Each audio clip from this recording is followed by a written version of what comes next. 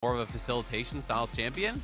But it is going to be a very effective pick here. Speed up the Jinx in the late game, speed up the Xin, and buff him up in the spell pen, especially if opponents are not going to be building a ton of MR, which, I mean, when we look at the composition from TL, they're really not. Yurson's going to be taken down to pretty low, however, below 100 HP, even one more shot, and Team Liquid. Huni is kind of taking advantage of that because until Bwipo gets them more sustain in, oh, nice kick back onto Bjergsen there, but he does get the ulti off in time. On cooldown. Ayla's coming to try to help him, so they're going to get the flash out of the TL mid laner, but now Spica, he'll die next. Stolen Chrono Shift brings him back. It is a battle of resurrections, but it's TSM who get the first real kill here in the mid lane. Now Spica's got to try to get out. That bomb dragging off this, which is going to have them feeling pretty damn good. Yeah, TSM, they've got themselves that neutral objective. Upside forces out Bjergsen's TP, but TSM posturing for a fight. Okay, Yurson goes in for the engage. It's Ayla the target, and he's already gone. Yurson trying to get away, but the Ignite keeps on ticking, and it burns him down 1 for 1. You can be pressured where your cooldowns are long, where the bomb thresholds are weird. It can be very difficult to last hit perfectly, and Bjergsen's pulled it off. The thing about a Jinx getting ahead, I mean, that's always going to be concerning because Jinx's scales so incredibly well. But when you have the Zillion behind you, it enables you to use that gold way more effectively with the additional move speed. Incredible. And you can just play so aggressively in their face because you know you have that Zillion in your pocket. Oh, tactical. Trying to get away here as TL siege up on that tier 1 turret. A little bit more damage. Nice root! Comes out and immediately Kaido is destroyed. Right. And Huni's still not going to be nearly as powerful as the most powerful members on TL. So we'll see what TSM wants to do. I think one thing make things more difficult, and TSM going to be able to grab this mid lane tier 1. So keeping the gold here pretty close, and we'll see if they want to fight come next dragon, utilizing that rumble. Ooh, curtain call's already opened up. He's looking for Hans, but instead they're going to get Bwipo. TSM, they just go for the dog pile down mid lane with the second Herald. They end up nearly getting the tier 2 turret, and they're going to pick up the kill on Bwipo to keep the kills tied up. And they will get the tier 2 turret here with the wave coming in. So gold should be in their favor, if not, you know, dead even. It's going to be really, really nice. So yeah, pretty much dead even. Constantly strap bombs to your head. Something's going wrong if he can. That's not an ideal gameplay scenario. At that point, there's something more wrong. Huni is just building some heal cut. He has his rocket belt. He may go towards the Zhonya's next. Now, Spica is hovering around the area in the enemy jungle once again. Oh, but Kaido is going to stop here in the brush to try to fight back against Bwipo. Goes for the stasis there to make sure he doesn't die, but it's Hans Sama guaranteeing it with Super Mega Death Rocket brand insurance.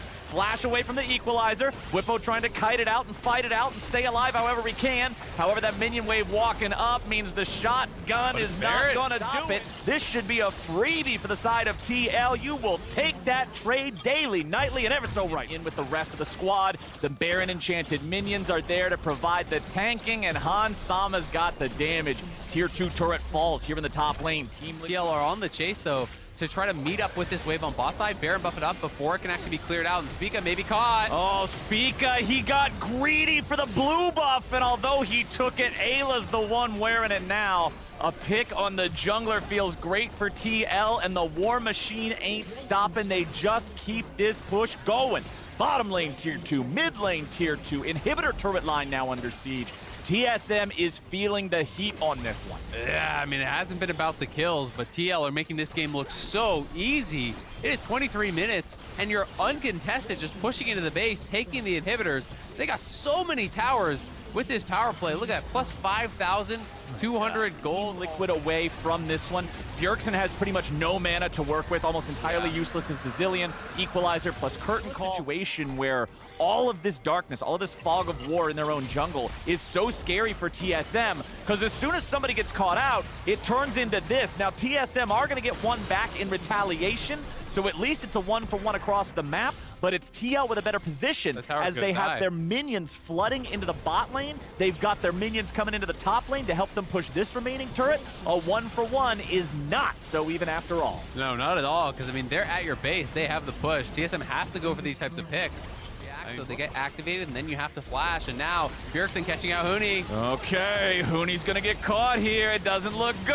Oh, Hans's rockets, man. That's an Infinity Edge rocket right there. Just write the name on the side of it. It's brutal, man. You just can't move when you're going up against that Zillion. It's a double slow onto Huni there. He didn't even need a double bomb. He just double slows him 99% slow. As Ayla's down to take this fight, who cares? In goes Hans. Well, Kaido wants to knock him away there with the Xinjiao. See, but Hans, man. Oh, the damage from Hans, it's so much. TSM, they're still trying to deal with this. Yursan's running away from Bwipo. Spica's alive, but remember, he already had to use his flash earlier. A stasis comes out to guarantee the Team Liquid support is not killed by the Jhin ulti in response. Oh, man. This is like one of those things where you want to beat up your friend in a game, so you challenge them to the game. You know, Bjergsen's like, I hate TSM, I'll smash you, you know, you're having some fun with it. But then you start beating them too bad, and you're like, this is kind of feeling bad. Don't worry, dude. You're really good. Yeah, you know, it's like, my character's just broken. Don't worry, I'm just playing. I play this game a lot more than you. Really, you're just hoping he doesn't get up and leave. I'm getting lucky. You know, it's my bad. So Bjergsen gonna help finish this one out. Bjergsen definitely gave the rest of TSM the Mad Catz controller on this one. He is player one, and he ain't shy about it. Even plugged in, man. Oh man, Team Liquid takes down TSM. Not even 28 minutes into the game. It wasn't an avalanche.